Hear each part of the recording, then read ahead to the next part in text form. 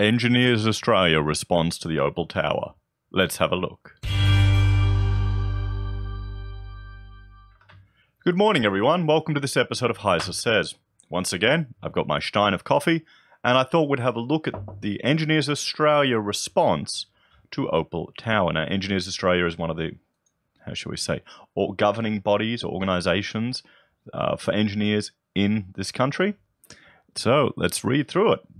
Events like Opal Tower are shaping the future of engineering, and that isn't a good thing. Okay.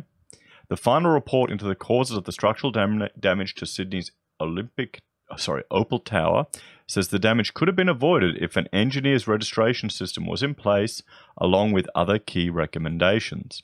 As engineers and builders now look to fix the major problems caused at Opal Tower, is it time state and federal governments take the common sense approach and adopt recommendations that have been around for years? The final report released in February found the cracks that appeared in the tower were largely due to an as-constructed hob beam panel assembly being under-designed according to national codes. The first of the 3 recommendations in the report included introducing a register for engineers to ensure professionals have a high level of competency and recognized qualifications. Now, I'm going to add a title card to the actual engineer's response to the report. Okay, I'll add that right now, and you can have a look at that episode where I read through their response. The recommendation is one the New South Wales government said they've already committed to. This is good news for the industry, and Engineers Australia, as it has been proposing a registration scheme for all states and territories for years. Yes, well, frankly, I was surprised to realise that they didn't have one in New South Wales. I was a little shocked, to be honest, that they didn't have it. Here in Queensland, you want your engineers to be licensed. You want to have a body that checks their qualifications. It just makes it easier for me as a consumer of engineering services, which is an architect I am.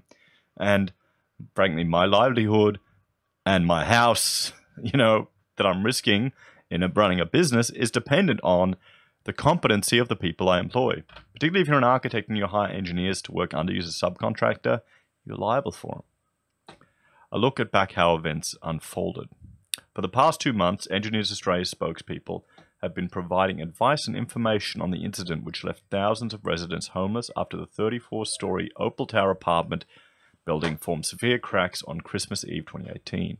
A day after the structural damage occurred, New South Wales Minister for Planning and Housing, Anthony Roberts, announced that an investigation had begun. Now, I will add a title card to my video I did on the interim report, and you can have a read through that. I'm still working on going through the final report, but I'll get there, don't worry.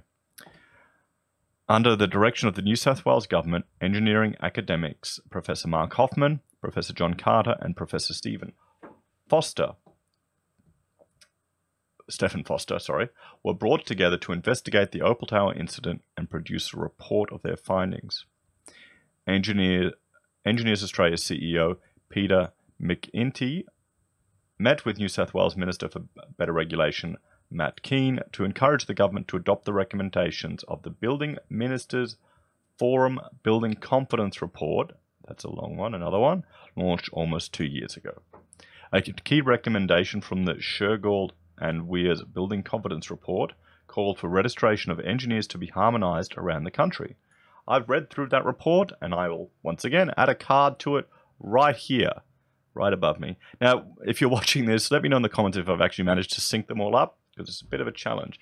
But if you want to listen to my reading through of the report and some of the interesting things in it, have a look. The Shergold-Weir report outlined recommendations around training for building practitioners and engineers and a consistent approach to the registration of certain categories of building practitioners.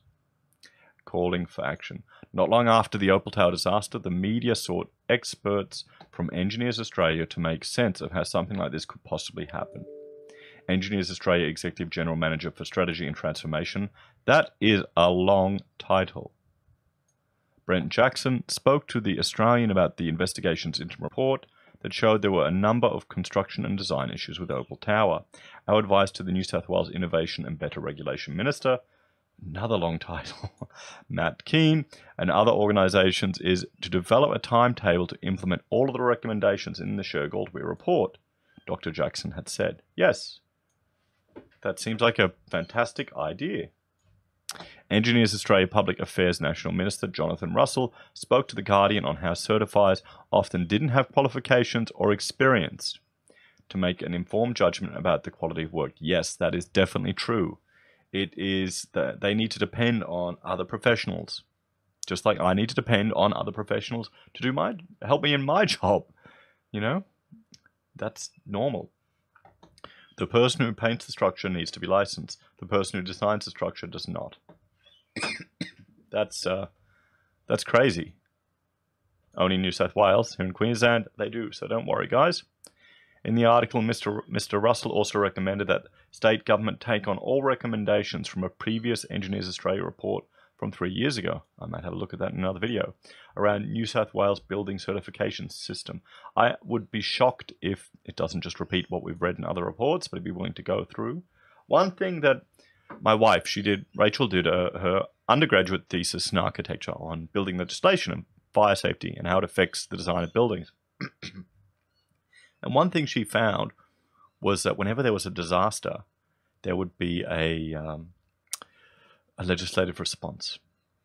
So sadly, there needed to be something like Opal Tower, and back, a century ago, it was much worse. It was often, factories full of seamstresses all burning to death because the fire doors were locked to keep them inside. Things like that.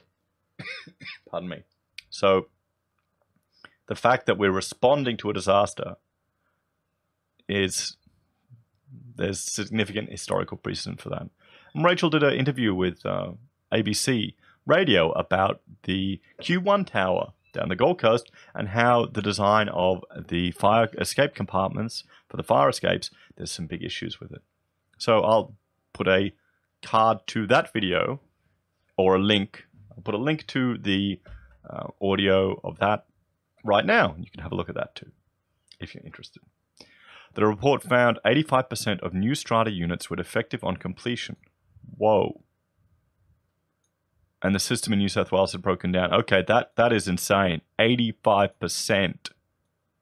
Scheisse. Do you think YouTube would pick up scheisse as a swear word and demonetize my videos? Nah, never. Mr. Russell also spoke to create about the need. Okay, is that someone's name? Maybe I'm missing it. Anyway, spoke to create about the need to bring in nationally recognized engineers register. Yes, well, our message for them was to start action on registration for engineers quickly because we don't want to be left behind. Action together now means that the system will be truly harmonized and has a better chance of being effective. I mean, we don't even have a national recognized registration for architects. You need to register in each state. You've got mutual recognition, but you've got to pay extra fees, which is just stupid, really. Really is. It's a waste of money. I mean, how hard is it to have one database managed by 5 people for the entire country? Really? How? But that's how our country works. As Engineers Australia spoke to more and more media outlets, even journalists were surprised at the fact no formalised engineers registration system existed in New South Wales or many other jurisdictions. Yeah, I know. In an op-ed for Fairfax, journalist Elizabeth Farley said it was nuts that engineers in New South Wales went about their work unregulated. Yeah, it's concerning from a consumer protection point of view. Final report is released. When the final report on Opal Tower damage was released in late February, it was already clear what the government needed to do. The report found the hob beam and panel assembly that caused cracks did not meet the design requirements of the NCC or Australian standards for concrete structures, as reported in Create. Okay, this is their in-house magazine, I'm assuming. In the report's first recommendation, it echoed what Engineers Australia had been championing nationally, creation of an engineers register for all jurisdictions. Now, one thing I'm just going to say, I'm going to add here, you have to realize that this is a voluntary body. Joining Engineers Australia is a voluntary body, and often some of these organizations push for registration because it helps them increase their membership, and it gives more legitimacy to their organization. So they can start providing PD courses, they can provide courses and training that people are required to do to be part of their body. So it kind of turns it into a guild somehow, I guess. You know, the Institute of Architects here in Australia as well, they wanted PD in Queensland because they make money off it. They make money off it. One thing I can count my talking about these issues as professional development. So there you go. Cheers. That's good coffee. Registered engineers should have a high level of competency, including recognized qualifications, benchmarked to international education standards, the Opal Tower report says. Along with minimum CPD requirements, the report goes on to suggest a co-regulatory system managed by government in partnership with an appropriate professional body. Oh, look at that. So, not that I have any issue with it, but you just need to be aware when you're reading these things, when there is an inherent potential for conflict of interest with these organizations putting it forward. You know, I'm sure they'd be clear for it. They'd want to. They'd push for it because it'll help them. It'll probably help the profession too. That you can't have. Nothing's worse than studying your ass off, getting qualified, getting registered, doing all your training, and then some dodgy bastard doesn't do any of it, and a certifier just ticks off on their qualification because they feel like it. I've had many a drunken argument with certifiers over how frustrating that was. What was more damning was on the bottom of page 14 of the report. The report states that if the first three recommendations, including an engineer's registration system, were in place, it would have significantly reduced the likelihood or avoided the Opal Tower damage. I don't agree with that. I'll need to go through that report and justify it, but in detail, I haven't gotten up to that part. But based on what the original engineer said, they didn't approve the changes. So how would any of this have been any different? And I bet you, I will put a carton on here that the engineers at WSP were registered in Queensland with RPEQ. Bet you they were. Bet you they were.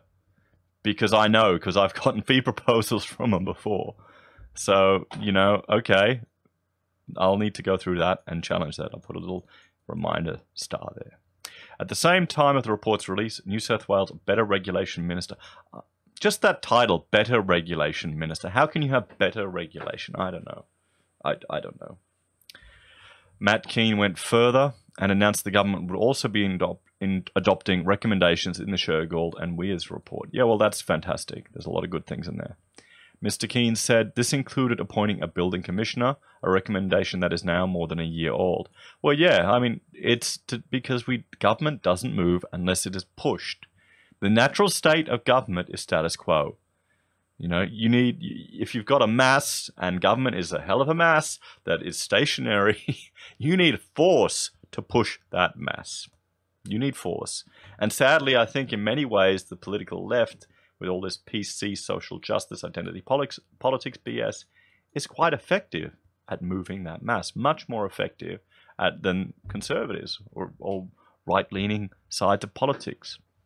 And we're seeing that now. We're seeing that now. I got a letter the other day, an email from a gentleman in a practice saying that, you know, he likes watching my content, he agrees with a lot of my views, but he can't admit it in public because he's a business owner.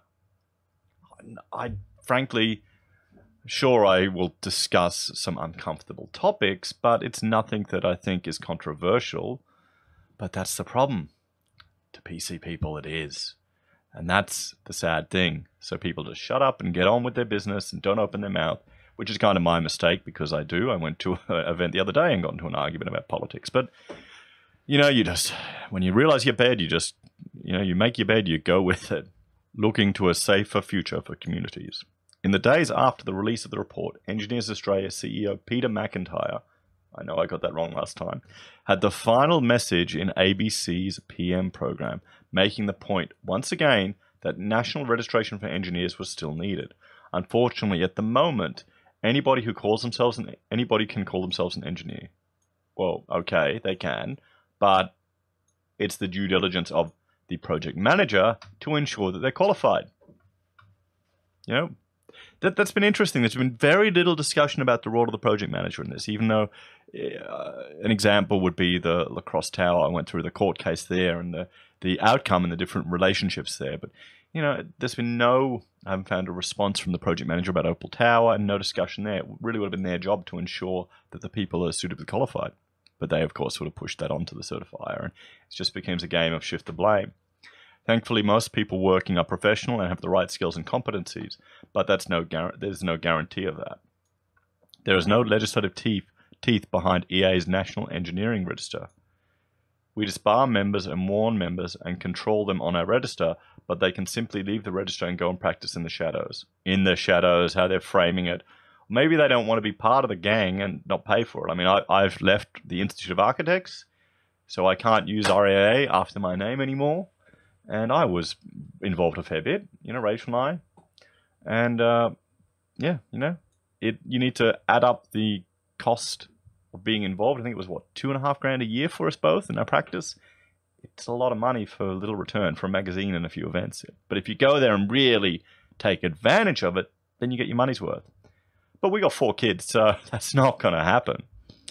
Engineers Australia now looks towards attending the COAG Building Ministers Forum to push for a harmonisation and national registration system for all engineers working in Australia. While Opal Tower was an unfortunate event for hundreds of families, it has uncovered what many in industry and government have shied away from. Engineers Australia's priority is to represent a broad engineering community, at the same time advocate to government and communities about the importance engineering plays in everyday lives. This function is a key role of Engineers Australia, but also a challenging one. As the industry looks to go about fixing the problems made in the aftermath of Opal Tower, the discussion continues now with much more pressure on what's needed to happen. So, guys, what do you think about this? Do you think it's just a push from a professional body to try and get more legitimacy and increase their membership? Or do you think it's a body that realizes the problem in that industry and it represents the professionals and needs to have some legislative teeth behind it for consumer protection? I'd be interested to hear your comments. Please, leave them in the leave your comments in the comments and let me know. And we can have a chat. Guys, thank you all very much for joining me for this episode. Please like, share the video and subscribe. It really helps build my audience and get more people watching. And ding the bell and watch me try and do 2 videos a day for March. Let's see how it will go. Take care, everyone. See you later. Bye.